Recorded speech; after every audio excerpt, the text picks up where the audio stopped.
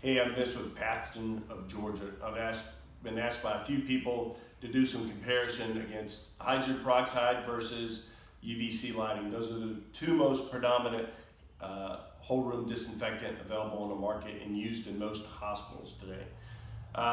They're both hands-free disinfectant. You can put them both in a room by themselves and they disinfect the room. Both of them require that you remove the patient from the room to disinfect the room. Cost-wise, UVC machines, the large ones, cost about $100,000 plus usually a $10,000 to $12,000 additional maintenance fee. The hydrogen peroxide machines that I'm most familiar with cost about $10,000. The UVC lights are 99.99% effective, and hydrogen peroxide systems are 99.9999% effective. So the UVCs are 4 log, and the hydrogen peroxide fogs are about a 6 log effectiveness. And what we're doing is targeting C. diff.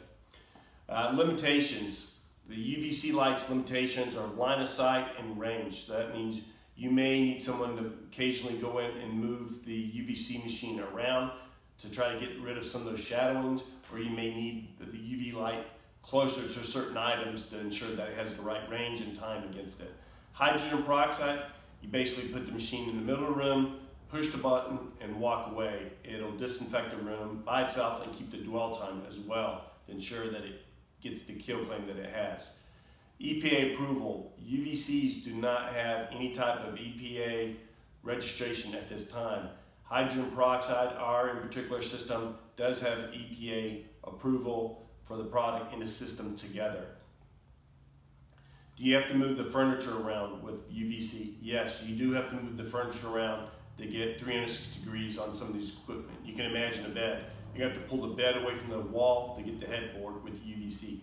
Hydrogen peroxide, if you can imagine a disinfecting fog or a sauna in a room, you can still leave all your electronic equipment on and it reaches all the nooks and crannies that a UVC light could not reach. Long-term effects. They're starting to show some studies that UVC are breaking down the delicate plastic and rubber knobs that we have on our high-tech equipment in the OR rooms in the hospitals. You can imagine outside what UV light does to plastics and rubbers outside. It breaks it down naturally. So it's not an over-exaggeration to understand UVC over time. At range and the depth of the light, it'll start breaking down delicate medical equipment. Hydrogen peroxide does not. It breaks down to hydrogen, breaks down to water and oxygen. Sporicidal, UVC is not registered as a sporicidal, but it has claims that over 20 minutes it can kill spores. Hydrogen peroxide is registered as a sporicidal. I've done a lot of research comparing these two. I'm always trying to find chink in my armor with hydrogen peroxide. I think that's the best disinfectant there's available in the market today. I've found many articles that say hydrogen peroxide fogging is better than UVC light.